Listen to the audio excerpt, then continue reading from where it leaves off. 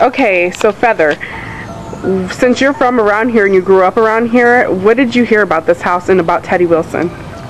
Well, Teddy Wilson lived up in that apartment up there, and I guess he was a heroin addict, and he shot up and had a heart attack or some shit, but his mistress came home and found him and hung herself above his body. We're gonna take this big adventure and actually go inside, right, and investigate? Yeah.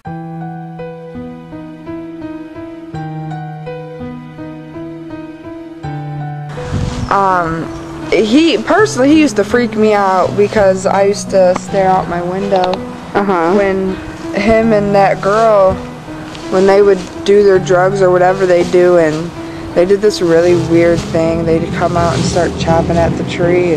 Chopping at the tree? I mean, yeah, they came out with like machetes. Oh wow. Chop at the tree. That is insane. Yeah, imagine living next to them your whole life. I mean, I'm not gonna say I'm glad he's gone, but it's a lot more peaceful now that he's gone. Let's go. Here we go. Oh, wow. This looks disgusting. Here's baking soda. It's intensely crazy in here. There's the blood on the floor. Here's blood. There's the blood on the floor. And will you show me where he actually died? Yeah, and where the woman hung herself.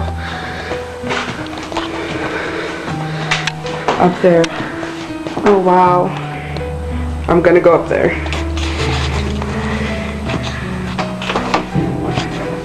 I can't deal with this.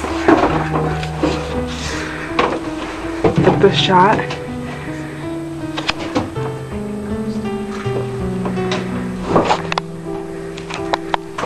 Oh fuck. Did you hear that? What are you talking about? Dude. What is it? Fuck that. Okay. I can't do this. I can't. They said that Teddy's girlfriend would collect these China dolls, and most of the crackheads that would be in here would say that they could see the dolls move their heads. Like literally they would spin around. Alright, well, I'm not taking home anything of his.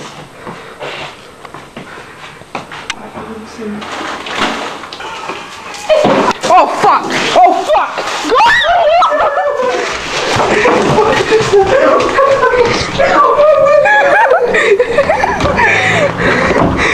Oh my god!